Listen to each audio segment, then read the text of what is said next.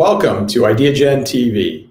Today we have with us a global leader and luminary, David Casey, Vice President of Workforce Strategies and Chief Diversity Officer for CVS Health.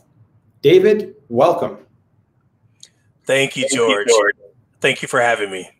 David, it's always an incredible pleasure to have the opportunity, really, to have a conversation with someone like yourself who is changing the world. Not many people can say they're impacting so many lives on a daily basis. And I personally and professionally believe that leadership is key to changing the world. And so today we have you with us, and I'd like to ask you, could you tell our global audience a little bit about yourself as well as your role and responsibilities at CVS Health as the Vice President for Workforce Strategies and Chief Diversity Officer at CVS Health? And so, George, I'll start off with saying that the work that I get to do is quite honestly a blessing. I get to do work that impacts people as professionals. And so many times I've been told by people over the course of my career, you've also helped me become a better person. And I can't think of any more gratifying work than that. So in my role as CVS Health, I have accountability for three teams or three functions. One is our EEO and affirmative action team, equal employment opportunity and affirmative action. And since we are a federal contractor, we are held to a standard of having a workforce that's reflective of the marketplace. So, we do look at our gender representation, we look at race and ethnicity, we look at disability status and veteran status underneath the auspices of our affirmative action and EEO work. The second accountability I have is the strategic diversity management team. And underneath that function and team, we have four primary objectives. One ties back to our EEO and affirmative action work, where our goal or our aspiration is to be reflective of the people and customers that we serve. Our second pillar in that framework is to have a culture of inclusion and belonging, and have CVS not just be a place where people come to work, but a place where they truly feel like they belong and are making a difference. The third pillar in that framework is what we call talent systems, and that's ensuring that everyone has equitable access to growth and development in the organization once they've joined the company. And then the fourth pillar, George, is what we call diverse marketplaces. And that's really meeting the needs of all of our external constituents. And we have a lot. Their customers, their clients, suppliers, the communities in which we do business, legislators, regulators. So a whole lot of people outside the four walls of the organization. And the third team that I have accountability for is what we refer to as workforce initiatives. And I like to refer to them as a talent R&D function for the company. And our primary goal and focus is to help people get access to meaningful career paths that may not have a traditional path to a career opportunity in an organization. So it's people with disabilities, transitioning military veterans, older workers, disconnected or opportunity youth, second chance citizens, the immigrant community. So again, a lot of folks who may not have what many of us may consider a traditional path into a career pathway. David, that, having responsibility for one team sounds like a lot of work, let alone multiple teams, and all critical and vital teams that are really literally changing the communities that you're serving. And so in terms of that and good health and well-being, we at Ideagen focus our efforts on creating awareness for those 17 global goals of the United Nations. Those 17 goals that were unanimously agreed to by the UN, by all 193 member states, including the United States of America. Yeah. And so could you help explain to our global audience how you and your team have been using innovation in such positive ways to help achieve goal number 3, which is good health and well-being of the UN global goals? Yeah, so George, my team again gets to play in some very creative spaces that maybe not a lot of functions that do what I do might get the opportunity to do. Let me give you a quick example. One is we serve as a founding sponsor and partner for what's called Smart Student Health. And Smart Student Health Centers are really designed to flip on its head the way the student health is delivered to students in the school environment.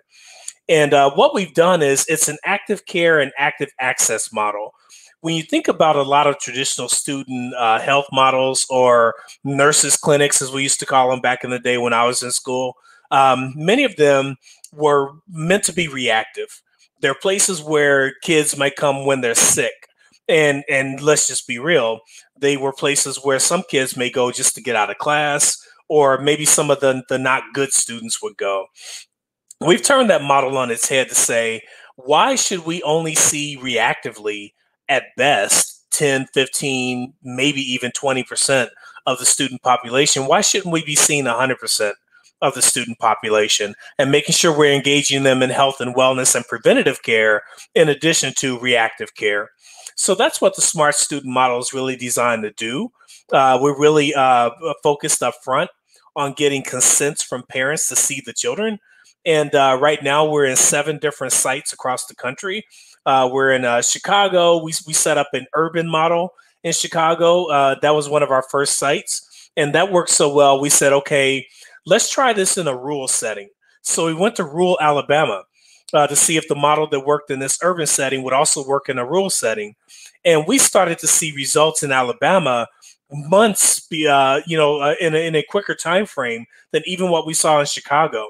So we're averaging about a 98% consent rate, actually closer to 100% consent rate. And then we're seeing about 98% of the students in these schools. So it's no longer the place where the pregnant girls go, or the bad students go, or someone who has a sickness that they may be ashamed of, it's a place where everybody goes to make sure that they are proactively addressing their health care. And graduation rates have skyrocketed. Disciplinary actions have plummeted in these schools. So it only stands to reason when you take a step back and you think about it intuitively, you say, okay, these students were not learning. They maybe weren't behaving the best because they weren't well. They either had a physical illness or a mental illness that wasn't being addressed. And in many cases, it wasn't being addressed because there was a stigma tied to it. And we have removed that. So, my team gets an opportunity to engage in initiatives like that. And you may say, okay, well, what does that have to do with workforce initiatives? Well, if they're not healthy, they can't learn. If they can't learn, they can't graduate, and they can't earn and become productive members of society. So that's one example of how we try to think creatively out of the box and look holistically at systemic solutions. Looking holistically at systemic solutions, and my gosh, I mean, the work that you're describing is absolutely profound in terms of the impact. And a few short months ago, David, in January, we were looking at the roadmap to 2030. And 6 short months later, the world has experienced an unprecedented hidden enemy that literally took the entire planet and brought it to a halt. And at CVS Health, you all have demonstrated leadership. You've demonstrated what I term to be dynamic resiliency. And you've demonstrated empathy. Three areas that I think are critical to survive and be resilient. How have you at CVS Health been able to adapt? If you could describe for us the adaptation, just the ability to not only survive, but thrive by helping others during this global pandemic. How has that all come about at CVS Health?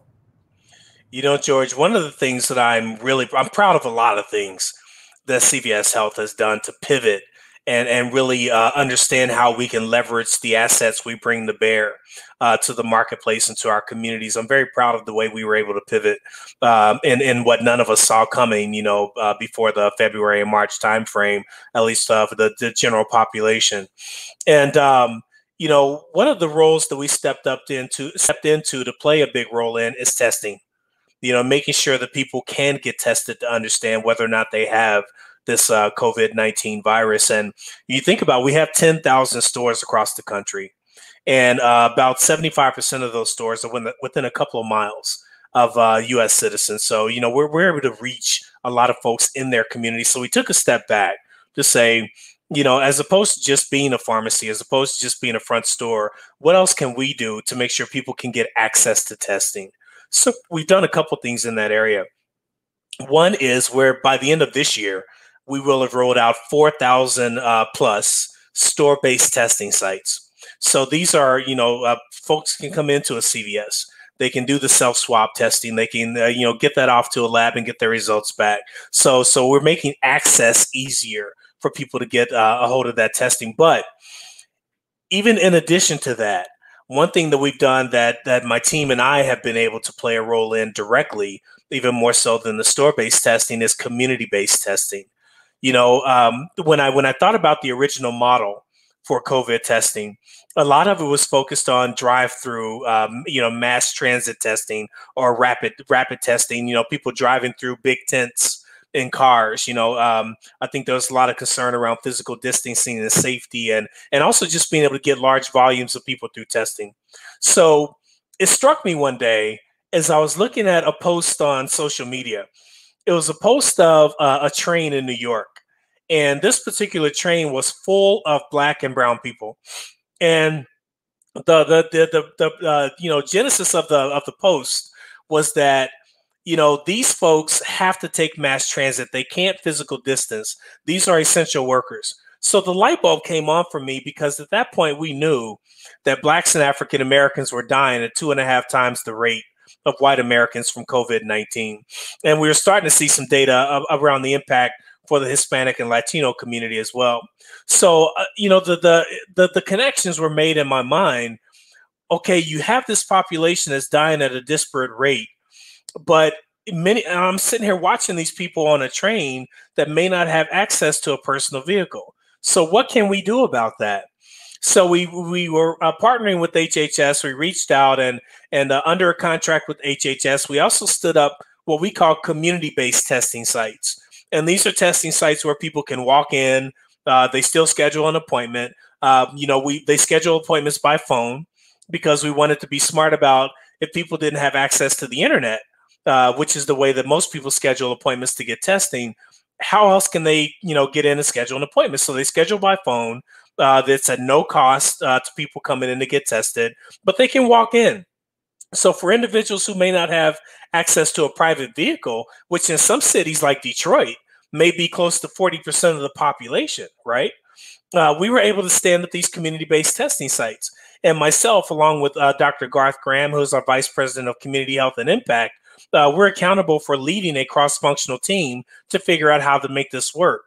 And you can imagine the logistics of setting up a community-based site in partnership with churches. We're partnering with community colleges. We're partnering with community and free clinics to actually house these testing sites. When you think about the logistics of having to set these sites up, at these locations that are outside of this, the scope of control of a CVS store or a company environment, it takes quite a bit to do that. And I'm proud to say that as of today, we have tested more than 80,000 people in these community-based testing sites, and we're still seeing on average positivity rates in the upper teens, 16, 19%. In some communities, we're seeing positivity rates over 20% still. And I think the national average is somewhere around 8 or 9.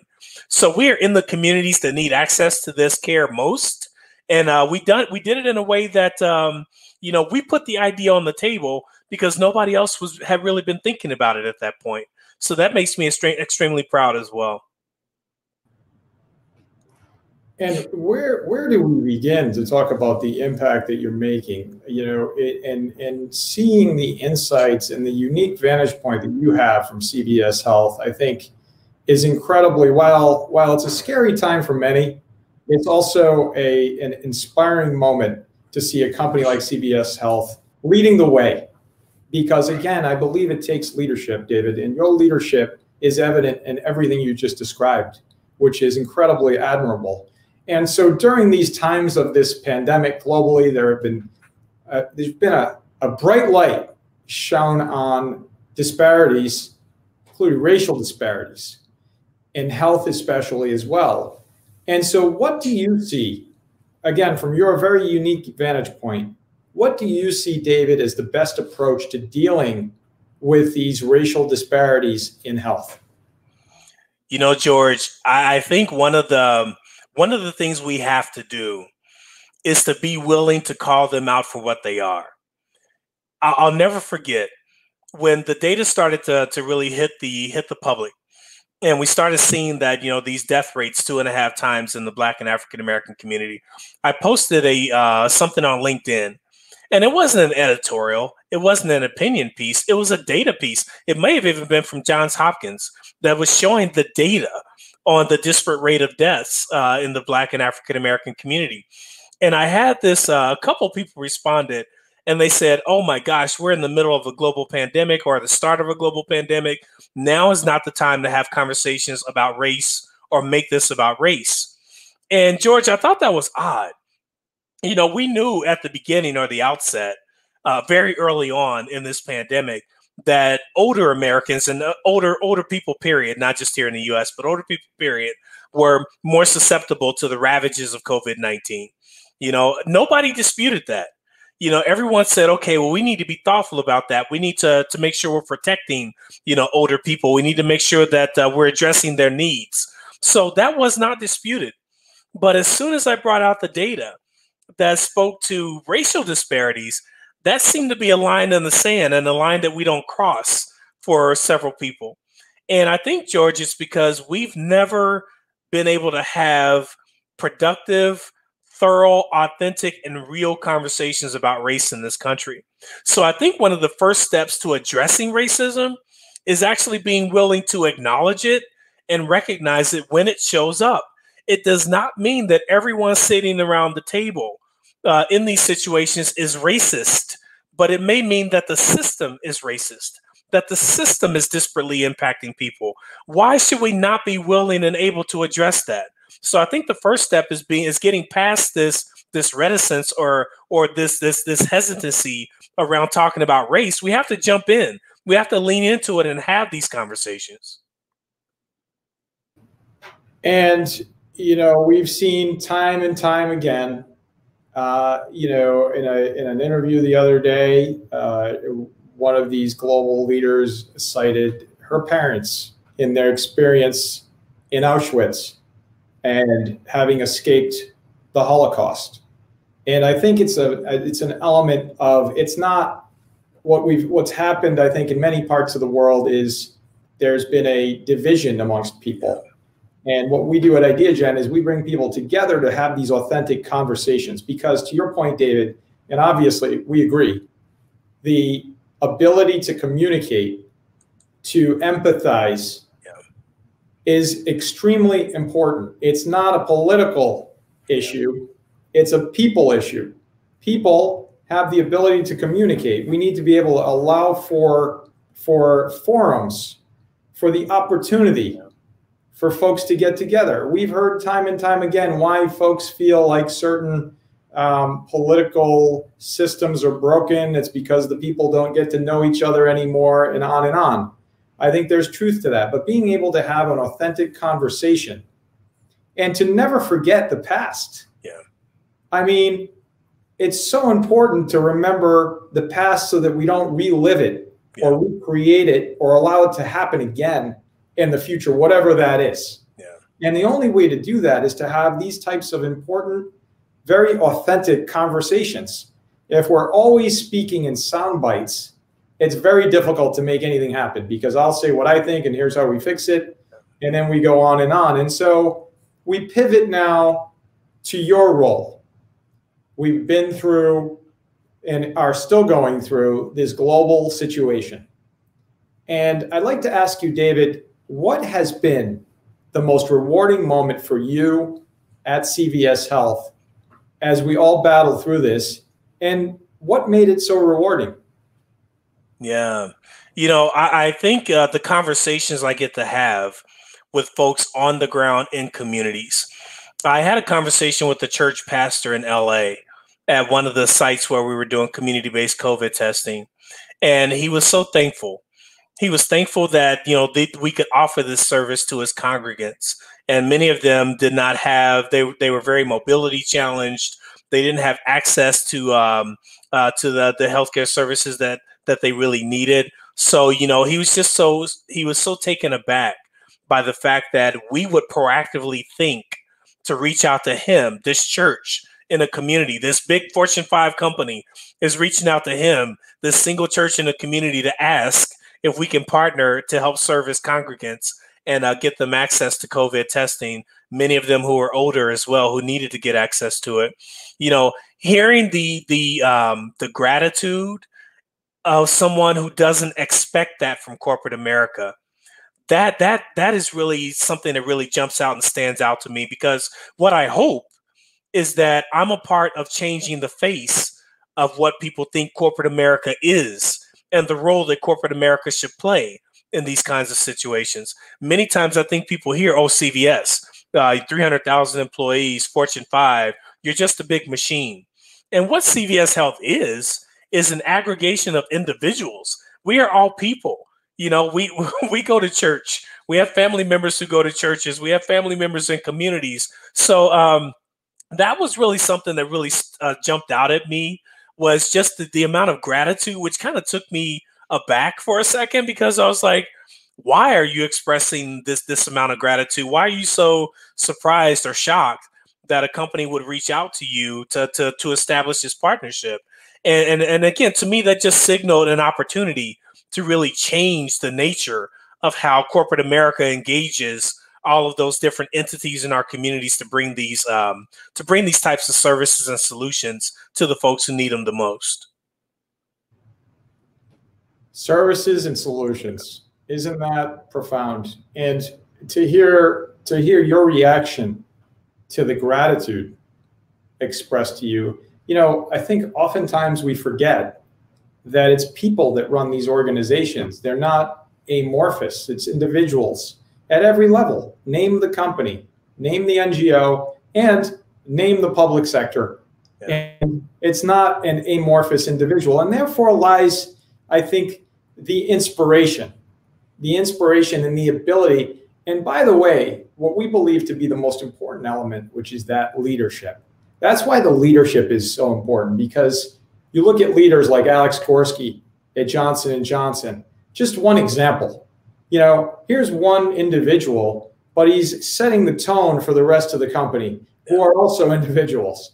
It's not you know, a robot. This is real people doing real work. And in your case at CVS Health, changing the world, literally, one community at a time. And that is profound. And it's also intentional. So that's the part that's really inspiring about this conversation, David, is that you're intentionally doing this. It's not happening by accident. And so I'd like to personally and professionally applaud you for that, because it's authentic, it's real, and most importantly, it's impactful.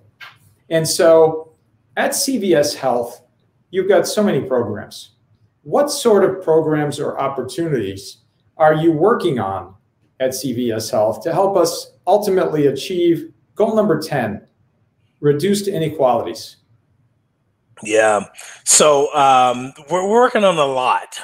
We were working on a lot prior to COVID-19 and prior to the George Floyd killing, which has sparked, global protest and global, energy around dealing with inequities and police brutality and things of the like. So we were already doing a lot even before any of that hit.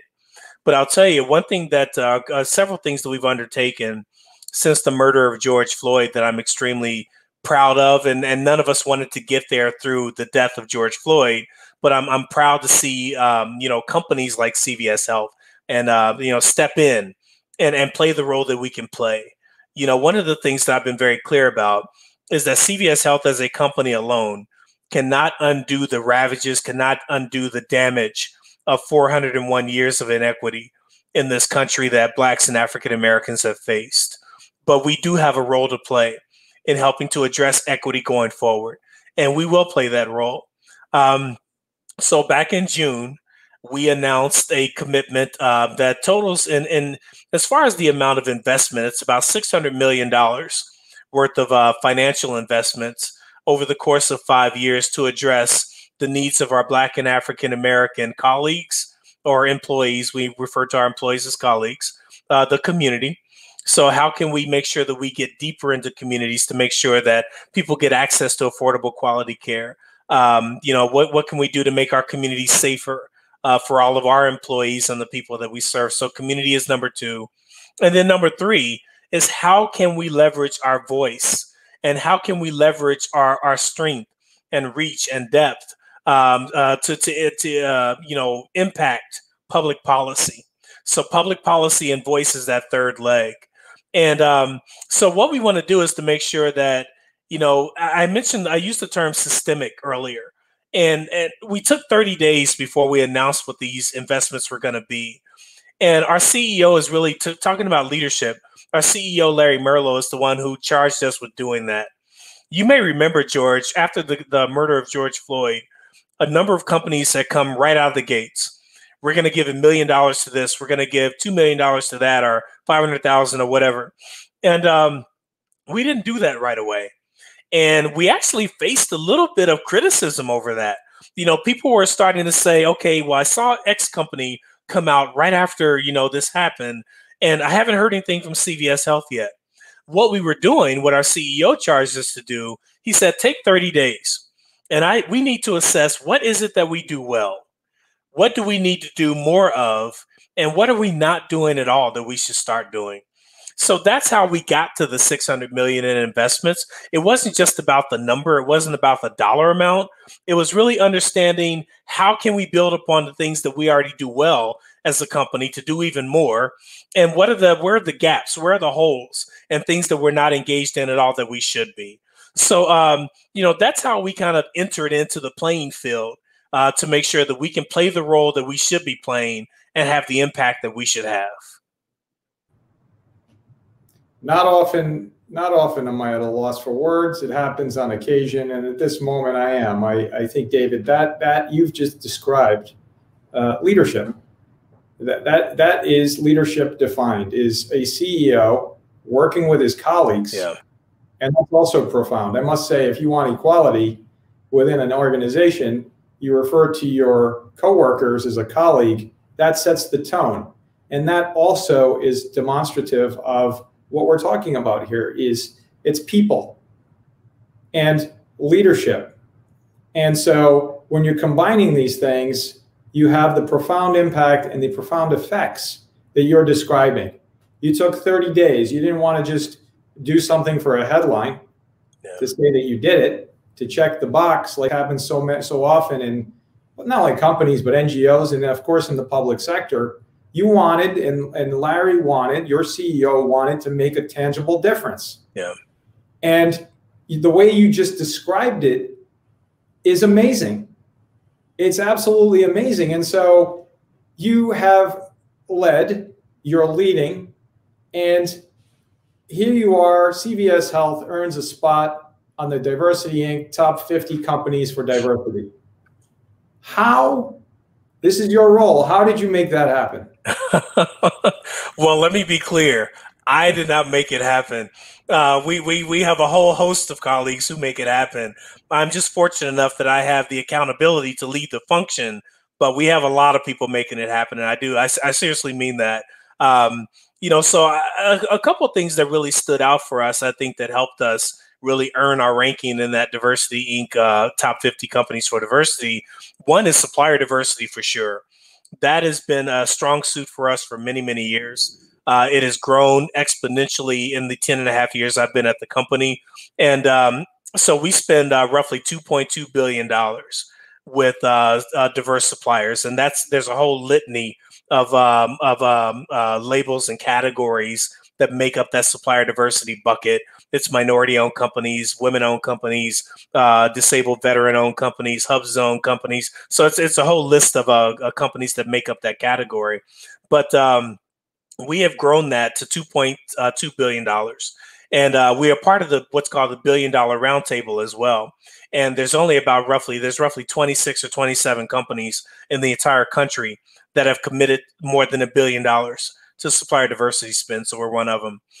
So that certainly is one of our areas of strength that I think really propelled us into the Diversity Inc. top companies for diversity. And it certainly helped us to increase our ranking on that list as well year over year. And for us, George, what makes me proud about our supplier diversity work is not just a matter of calculating how much money we spend with vendors. That's easy enough. What that team does is they go through and they actually do a impact assessment in all of the communities where we do contract with suppliers. And they look at how many jobs are the contracts that we have in those communities, how many jobs are being supported, what kind of payroll and salary is being supported, how is it impacting the tax base. So that $2.2 billion equates to a little bit more than 38,000 jobs that are being supported because of the money we spend with diverse suppliers to help us do our work at CVS Health. And I think another area that really helped propel us, going back to your earlier statement about colleagues, is how we engage our colleagues to help us do this work. We have over 22,000 colleagues that participate in what we call colleague resource groups. Some companies call them affinity groups. They may call them networking groups. We have 15 of these groups stood up around the company. When I first got to the company 10 and a half years ago, we had 400 colleagues participating. Now we have 23,000. So these are colleagues who have all committed, in addition to their day jobs, to help us execute on our diversity management strategy. So those are two areas that I know. Oh, and the last area is our corporate social responsibility and how we've engaged in really, extending beyond the four walls of our company to impact and give back to our communities. And volunteerism is certainly a big piece of that as well. So I think those are three big factors or primary components that have really positioned us on that, what I call better practice list. I think there are very few best practices, but I will give in to being able to call them better practices. Where do we begin? This is what you're describing is so just impactful and so profound on so many levels about the impact and the work that you're doing with your colleagues. I can't get that out of my head now. With your colleagues, your coworkers at CVS Health. And shifting a bit, David, I know that you are a proponent, an advocate for working across sectors. Yeah. You're CVS Health. You're in the communities across the nation. You're changing the world. You now have Aetna with CVS Health. It's a giant, really global company now. As we look at cross-sector collaboration and innovation, why are these two combined, collaboration and innovation, so vital to helping to solve so many of the world's most vexing issues? By the way, you alluded to a lot of it in our discussion so far today. Yeah. But I want to go a step further. How do you also infuse that collaboration and innovation into your daily mission to successfully achieve your goals?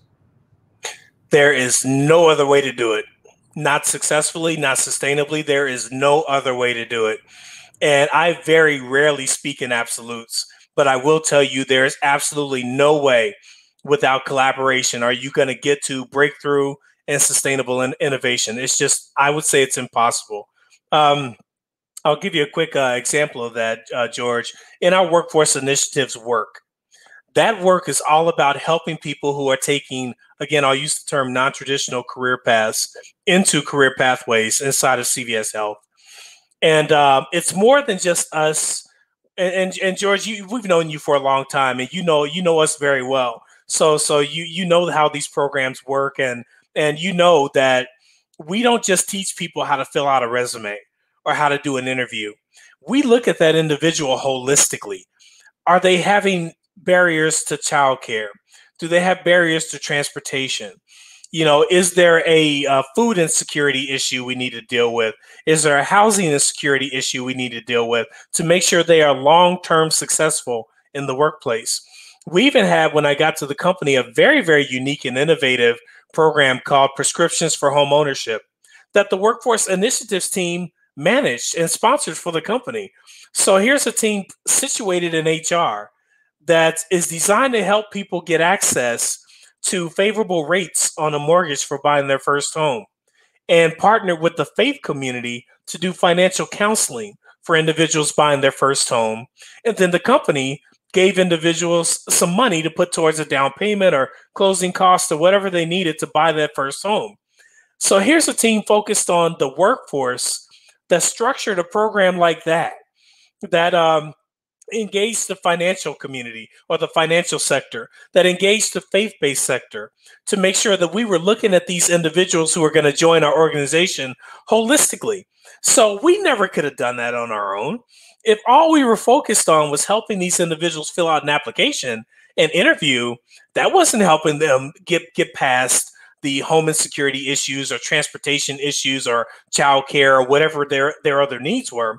So what we do in that space, we manage now, I think, roughly over 700 partnerships around the country. These are local, state, and federal partnerships with faith-based institutions, community colleges, community-based organizations, not-for-profits. We partner with all of them to make sure that as we're bringing people into our workforce, we have partners and connections we can tap into to, again, look at what I call it surround sound support, that we can provide surround sound support to individuals who are, again, maybe facing any number of barriers to enter and be successful in the workplace. There is no way, every single person on my team will tell you, it is absolutely impossible for us to do that work on our own. We are not financial counselors. We are not faith leaders as a corporation. We know our swim lane, but we have to think outside of our swim lane to make sure that we're engaging others that we need to join this collaboration to ensure that each of these people are successful. And we look at we talk big numbers at CVS Health, 300,000 employees, more than 1.2 million applicants a year for open jobs in our company. I think we fill over 100,000 open requisitions for positions in the company.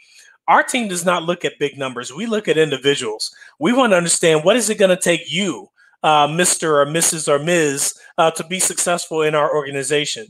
So anyway, I'm going to stop rambling, George. That's probably way more, than you even asked me in the question. But that's an example of how we think about it. And we would not be successful if we didn't think about collaborating with others to fill in the gaps that are outside of our swim lane. Well, that's right, David. And I love your passion on collaboration. I thought you would be, passionate about it, but to see your incredible enthusiasm, I share that, honestly. I think that in order to develop that dynamic resiliency, which results from having partnerships, from having what you have, which is, I think, similar to what a lot of the leaders that we interview have, is the ability to seemingly peer around the corner, to be able to see emerging trends, and most importantly, to understand that it's about people, the people and the process, but ultimately about the people, your colleagues that you're changing the world with each and every day. And if you have that mindset, gosh, isn't that a game changer? Yeah, that's right. And speaking of game changers, we're at the point where I'd like to ask you a very simple, but however profound question. And so, David Casey, CVS Health, what are the 3 key pieces of advice that you would provide to our global audience to achieve the global goals? Yeah, I think there's 3 things, George. And one is, we talked about it already, so I won't belabor the point. But I think one is you have to collaborate, and not just partner. You have to think about, as we think about people, the people we serve and the people we hire, you have to think about all the links in the supply chain for that, right? So from a workforce standpoint, it's about collaborating with, again, those organizations that can help fill in the gaps where that are outside your swim lane. As a company, we have to know how to talk to educators. And as a Fortune 5, I don't mean going to Washington, D.C. to talk to the Department of Education. I mean, in rural Alabama, we have to meet with a school principal to find out what his or her kids need to be successful to come to school every day, so that we can help them in any way we can, so that eventually we can hire them, right?